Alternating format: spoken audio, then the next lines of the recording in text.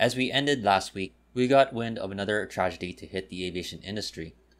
This event happened over on Saturday, January 9, involving a Swirijaya Boeing 737, which lost contact with air traffic controllers minutes after taking off from Jakarta International Airport.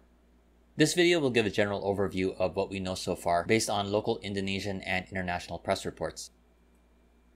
On the particular flight on Saturday, January 9 local time in Indonesia, Swirijaya Air Flight SJ182 was a regularly scheduled flight from Jakarta Soekarno-Hatta Airport to Pontianak on the island of Borneo, which is around northeast of Jakarta. Usually with a scheduled flight time of around an hour, the flight was operating using a Boeing 737-500 with the registration PKCLC, and was carrying around 62 passengers and crew with 6 crew members, and there are reports that there were 6 other non-working crew members who were in transit. Local reports stated that the aircraft took off from Jakarta Soekarno-Hatta at around 2:36 in the afternoon, after a delay of just over an hour. After initial climbing for a few minutes, the aircraft turned off course, to which the air traffic controllers requested a response by the pilots, to which they received none.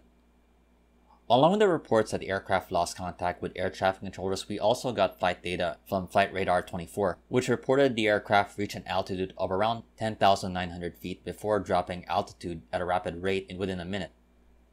After initial reports of the plane missing, the reports surfaced of debris being found reportedly from the aircraft by residents and fishermen of the nearby Thousand Islands just off the shore of Jakarta. Based on the initial reports, it has been suspected and now apparent that the aircraft has crashed, and the Indonesian authorities have dispatched resources to help in the search and rescue efforts.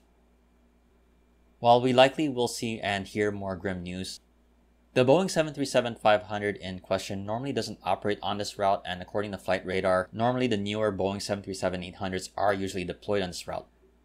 For the background of the aircraft registration PKCLC, the 737-500 is a 26.7-year-old aircraft which was first delivered to the former Continental Airlines in 1994 and also operated with United Airlines following its merger in the late 2000s.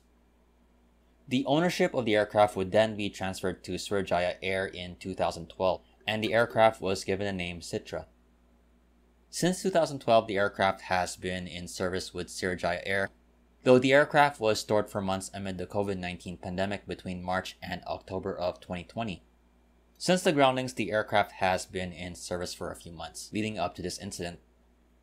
Based on more recent reports, we have heard that the location of the crash site has apparently been located along with the black boxes, and they are expected to be recovered soon. Keep in mind that this is going to be an ongoing investigation, and we're likely to get the final report within a year or two.